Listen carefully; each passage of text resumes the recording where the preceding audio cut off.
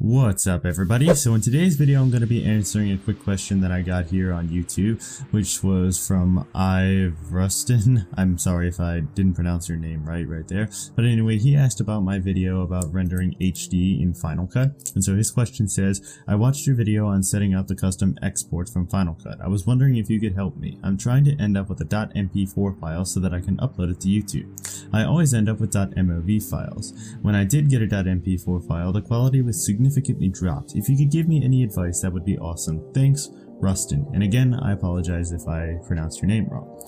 So, if you're not familiar, he was referring to the video that I did saying how to export HD in Final Cut Express, as you can see here.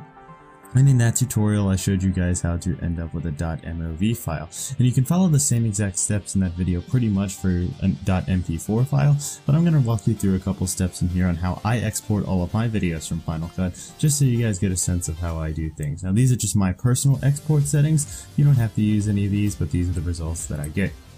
So if you guys go to my channel or any other videos that I do, I post a lot of videos that I upload directly from Final Cut, like for example this time travel effect test video that was uploaded directly from Final Cut, and I used all of these export settings on there. So what we're going to do is we're going to try and duplicate the settings that I used for that. So I have a file over here which is a movie file which I titled Crazy People in Cloaks, which is a little random clip that I took of some people messing around at the Renaissance Festival, and I created a Final Cut Pro project out of that. So if we go ahead and open up Final Cut Pro, as you can see here, we have the clip down in the timeline. This is the only clip I'm going to be using for this project because I didn't want to make like a full project for this video.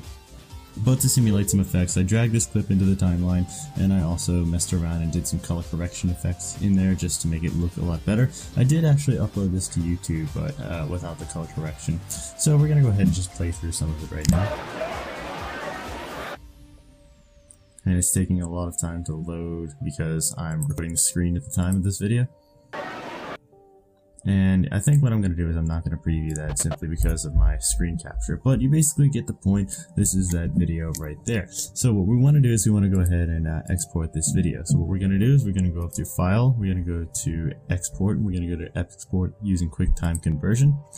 And once that brings up this window right here, we're going to go ahead and just name it to whatever. We're going to save it to the desktop. We're going to choose to format it as an MPEG-4 down here. We're going to keep the default settings. Next, we're going to go ahead and click the Options button. And we're going to choose the file format from MP4 ISMA just to plain old MP4 up here. We're going to choose the video format to H.264, and I'm going to change the data rate to 8000. Next thing we're going to do is we're going to choose our image size. Now here, if you're doing HD, you can choose 720p HD right here, which is 1280 by 720. Or if you want to do 1080p, you can do 1920 by 1080. My camera, however, shoots in 1080p. However, I usually render it in 720p because I don't have the most powerful computer in the world, and I don't want to completely kill my computer by doing 1080p. So we're going to go ahead and use those settings right there. You can choose the audio and the streaming options, but I usually leave those alone because they're fine just the way they are right now, at least for the sake of using my video.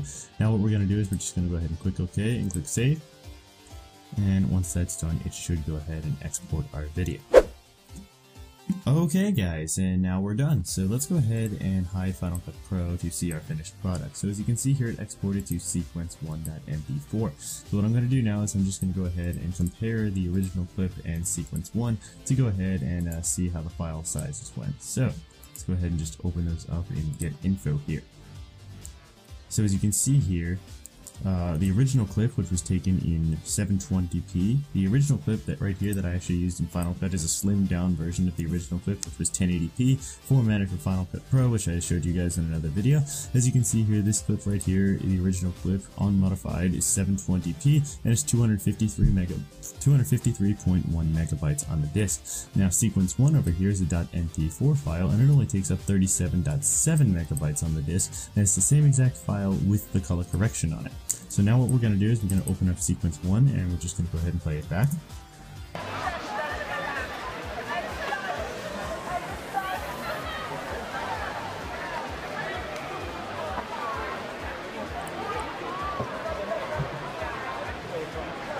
As you can see, it's a little bit shaky, and I think I didn't do so well with the color correction. I just put the whites up a little bit too much. And now let's go ahead and show you guys the original footage.